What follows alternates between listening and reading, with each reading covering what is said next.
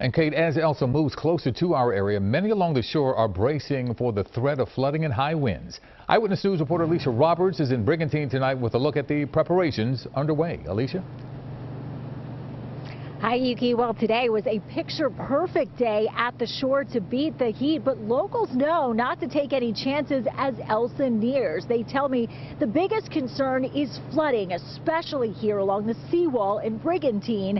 And they tell me this time Friday, this could be underwater. Well, you can't let your guard down. From the ocean to the bay, Brigantine locals are keeping a close eye on Elsa. We're pulling out about 55 boats today. Bob McCready has been overseeing Bob's Marine for more than 5 decades. We're almost 2 miles straight water over to Absecon, so the waves can build up to 5 to 6 feet easily. This area will get it worse than the rest. Flooding is also a big concern for waterfront residents Ken and Donna Herman.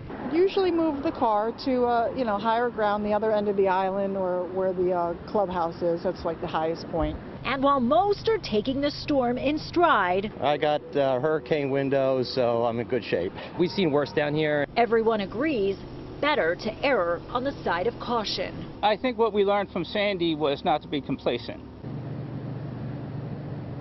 Tonight we've also learned power crews both along the New Jersey and Delaware beaches are adding additional staff over the next few days. They're warning folks about the possibility of power outages. To charge your devices tomorrow ahead of the storm. Also here in New Jersey, crews are warning residents to take patio furniture inside, warning them of that threat for high wind gusts that could toss any of that furniture around. The preparations mode will be in full effect tomorrow here along the Jersey Shore.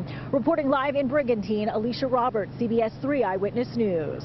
Alicia, thank you. And we will have continuing coverage of Elsa and the impact it's going to have on our region. The next track update will come out at 5 a.m. Larissa Abreu will have that for you. And remember, you can always get your forecast anytime at cbsphilly.com.